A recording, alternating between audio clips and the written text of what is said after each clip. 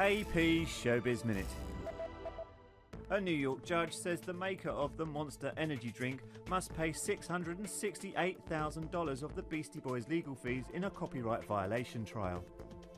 Last June, the rappers won a $1.7 million verdict from a federal jury for 5 songs used by the drinks company without authorization in a video. Monster is yet to comment on the verdict.